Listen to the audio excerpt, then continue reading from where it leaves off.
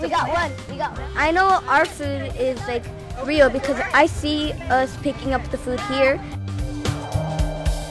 I want people to be in touch with the soil because that's where the change comes from. If a kid grows kale, the kid eats kale. If they grow tomatoes, they eat tomatoes because now they have skin in the game.